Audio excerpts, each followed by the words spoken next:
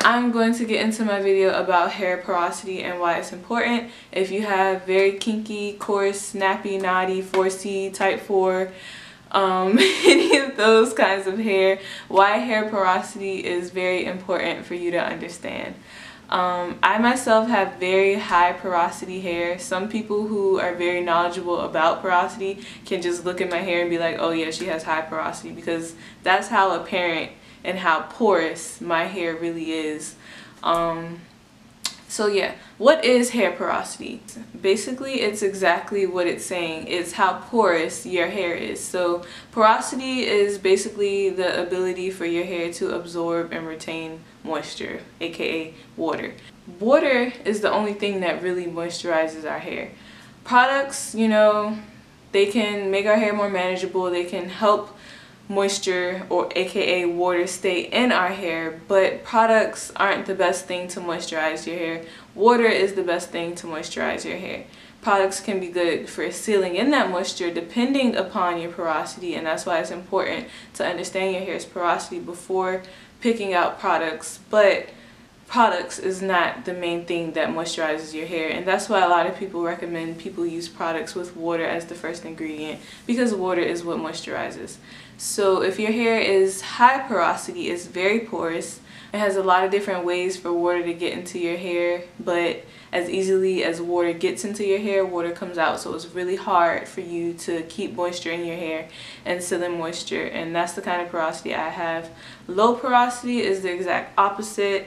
The cuticle lays really flat on low porosity hair, and it's hard for moisture to get in, but just as hard as it is for it to get in, it's that hard for it to get out. So once your hair is moisturized with low porosity hair, you're pretty much safe. You know, your hair is moisturized and that water ain't going nowhere.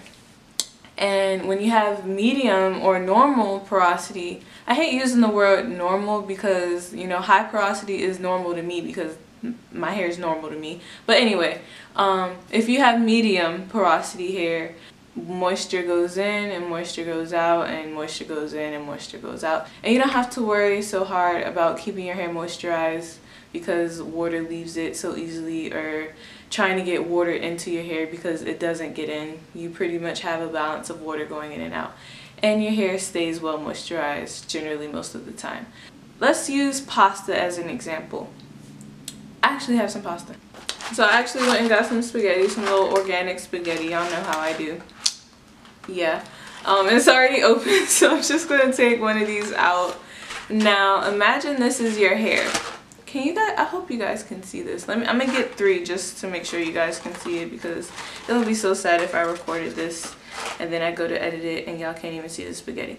But imagine your hair is this spaghetti, and right now it's dry. And what happens to dry things when you bend them? It breaks very easily. So if this spaghetti is your hair and it's like your hair being dry without water, water is what makes your hair resilient. It's what helps it bend and move and be healthy and not break, you know. So when you have low porosity hair or you have high porosity hair, your hair is much more prone to breakage because it's much harder for water to get into your strands. If this spaghetti was cooked and it had water flowing all through it, it would bend. It wouldn't break so easily. So it's important to be mindful of your hair's porosity so that you can go about moisturizing it correctly. Now if you're a 4C natural like I am and your hair is very coarse, it feels like it's dry all the time, it breaks very easily, it mats very easily, it gets frizzy super fast when you go out into the humidity, most likely your hair is high porosity. You don't got to do a strand test. And a lot of people say the strand test is inaccurate, but if your hair has those characteristics, especially the one of feeling dry all the time, very coarse to touch like my hair, most likely you are high porosity, and what you need is very, very thick sealants to seal the moisture into your hair.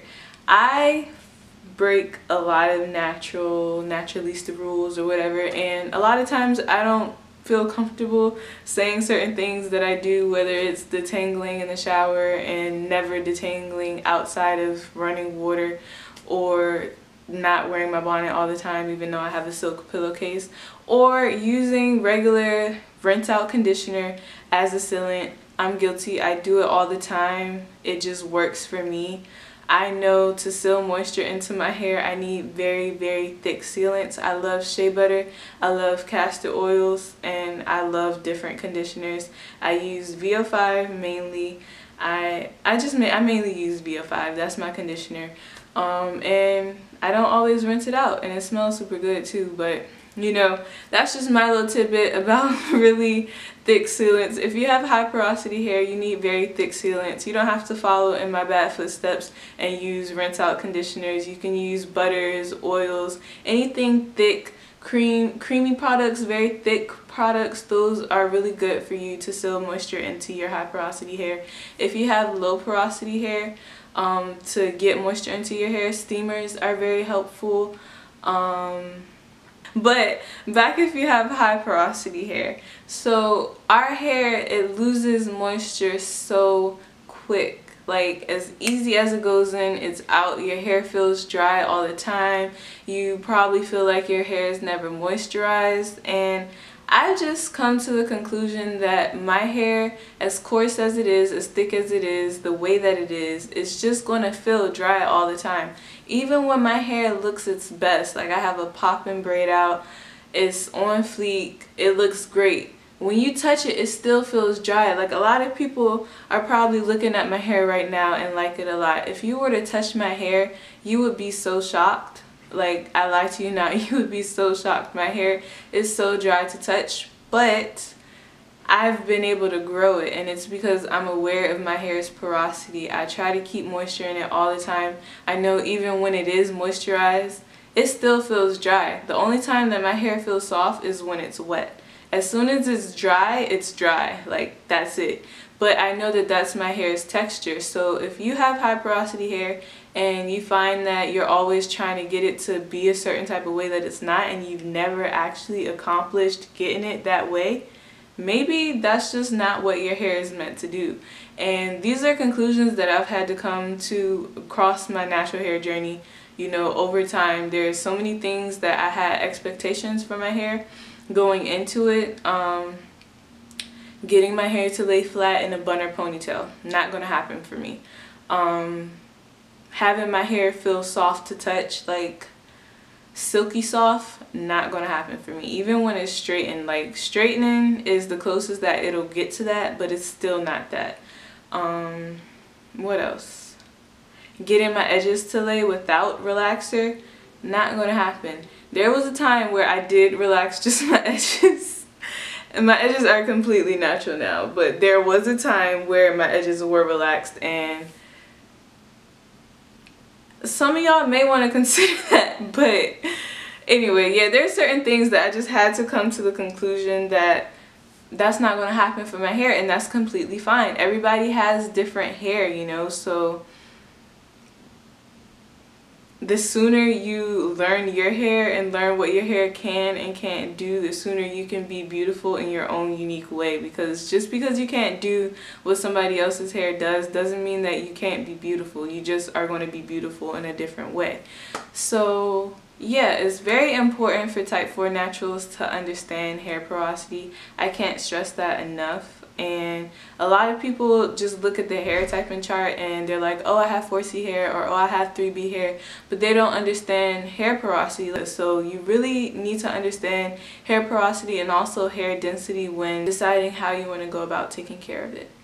So I hope this video was helpful. I hope I hit some points that really helped you guys. If you like this video, give it a thumbs up. If you like me and would like to see more from me, you can follow me on my other social media platforms or subscribe to me here, or both. That would be great. So yeah, thank you guys for watching. I really enjoyed making this video. Thanks for watching, guys. See you in my next video.